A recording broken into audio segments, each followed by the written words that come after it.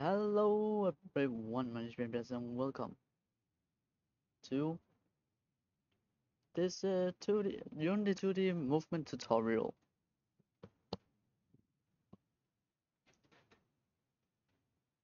Right now I have two objects in my scene.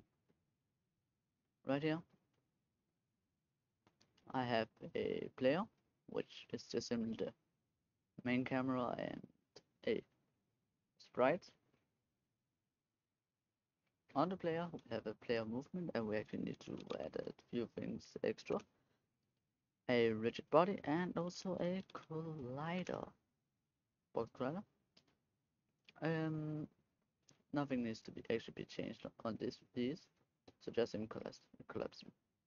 Then we have a scene. We just simply have a few ground tiles. Um,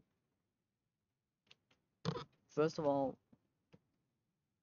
go under your layers and add a new layer, and then call it ground, and then add that layer to all these, like this. Yes. Um, I have a player movement script, or a player move script. I'm a player which actually doesn't have anything in it right now. So let's just begin to fill it up and in and all those other things.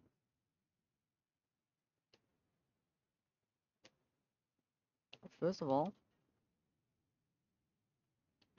we will be deciding what direction. So we will be deciding the direction by saying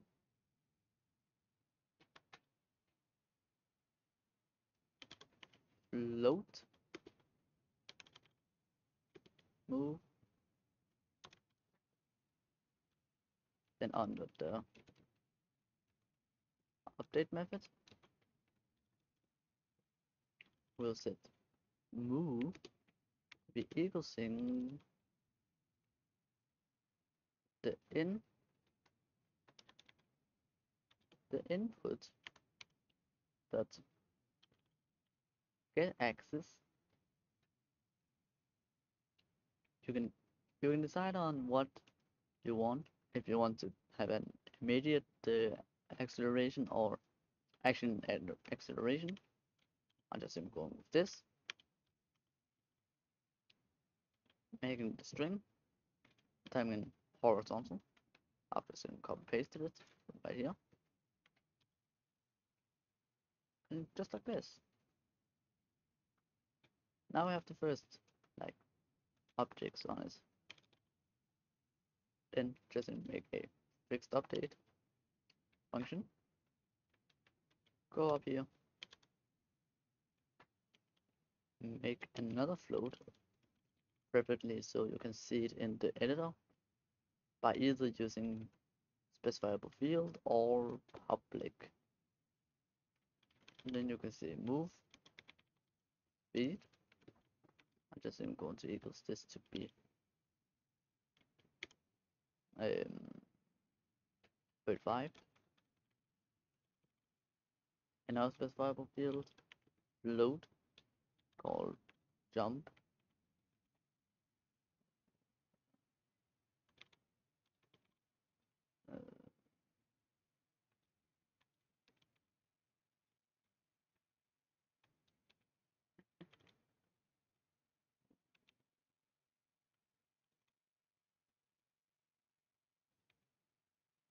Uh, Wait, jumping speed, just in jump speed.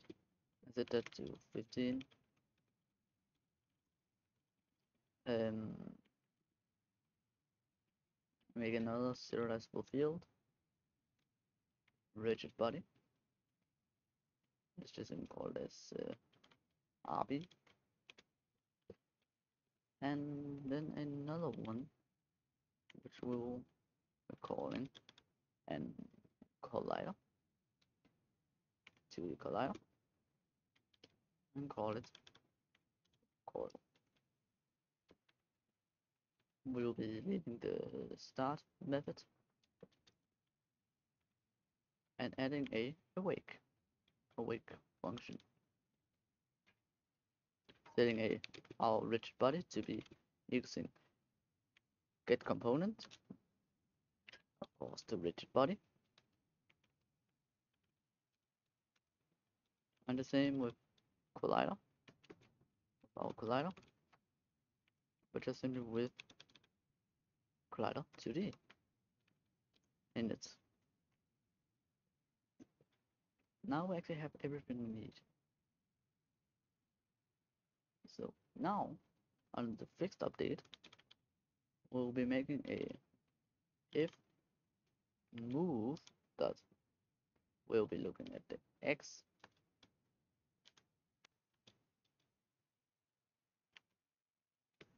move equals to 1, then we don't even need an if statement, sorry. We just even need a transform dot translate with this one to be x, y, and z. But we need a few values. Times this with your move speed. After that, times that with time dot delta time. Now we need a way to jump also. But first, I actually want to check on if this actually works.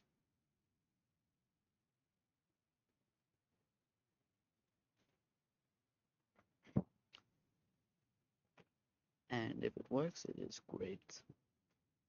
And if it doesn't, yeah. Yes, like this. Now let the Unity just load everything in and all this. Let's just press play.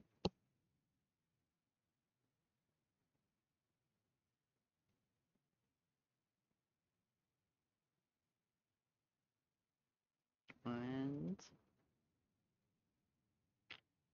maximize. And we have movement in our game.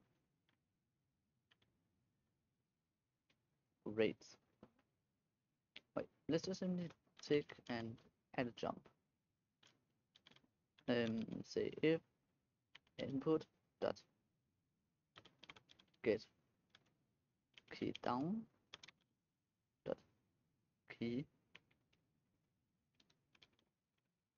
dot key code dot base. Then we will do something. But first of all, we need a boolean and say ground. Go under if, say and nearly, and ground equals true. If we didn't have this thing in, we would just simply have nearly just jump up every single time. So we don't want to do that. Then set ground to be false. First of all, set the rigid body dot add false with a new vector 2, and we don't want anything of that, so we're just going to add a jump false. Now with that done, we need to specify what is ground. We'll say ground equals to the collider that is touching layers. Then we want to say what a layer is. So go up, add a layer mask, call it ground, add ground down here to capital ground. And that was actually everything we need. We have ourselves a way to move, a way to get input, and also jump, and a way to get the ground.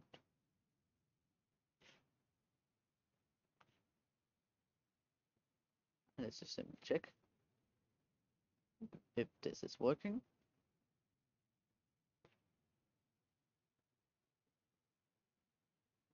Let Unity load for a real quick second.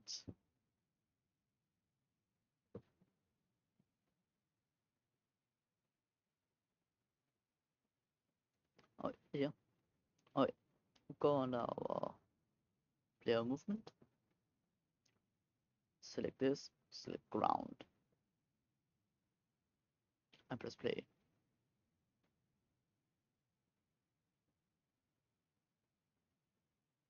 So now,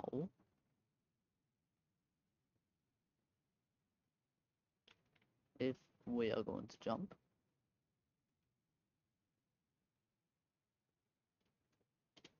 press space, nothing works. Let's just check our debug log real quick.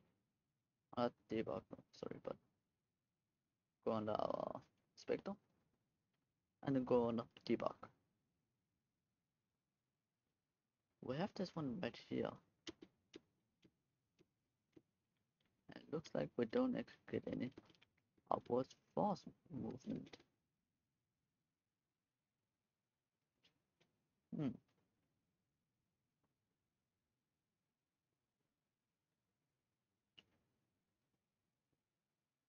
Well, let's just see what we've done. We've added a force. We actually don't need to add a force. We need more like, say, this equals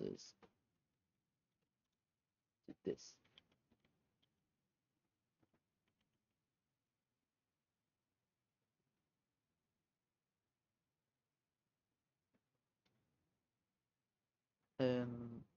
Now go back to Unity.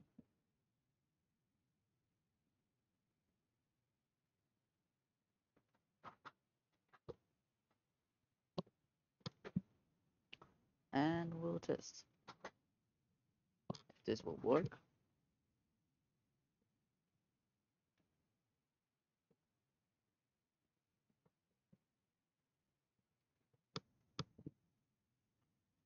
I'm just going to disable the debug and maximize the screen. And now if I press space, we'll have a jump.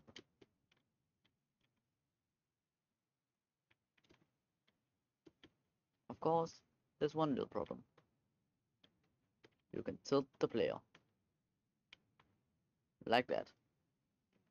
I'm just going to stop real quick before there's anything. We could pretty easily do that. Go on our player, the rigid body, tap out right here, and then freeze rotation the set. Now you can expand on this script right here so much more.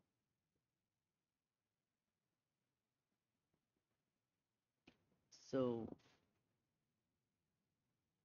yeah, you could, for example, add a dash, you can add a double jump, you could have add anything you actually want to in this script.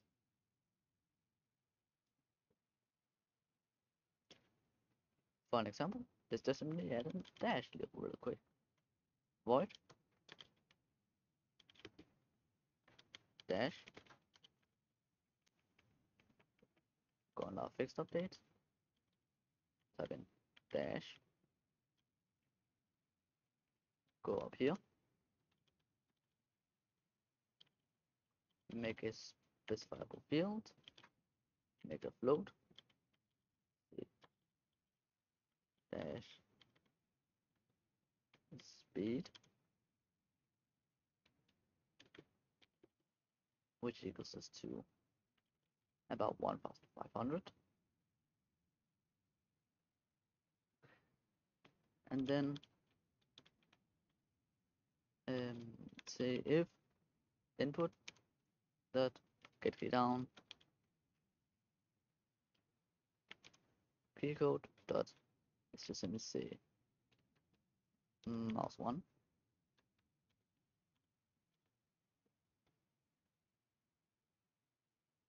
And let's just simply say needle this.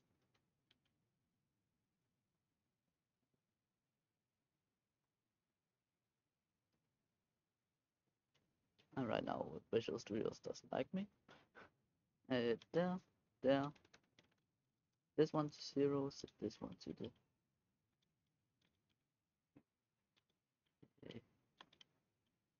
SH dash speed. Right now, you've just simply added a dash speed. Or dash. Not a very good dash, but a dash nonetheless. Because you really need a and a check for if the dash is active or not. Let's just check it.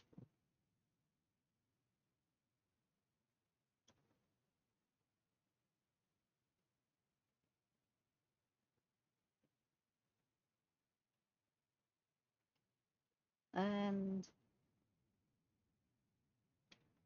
yep, it's working. But that was it for this video. The source code will be linked in the description. And yeah, thank you all so much for watching. Have a good time. Goodbye.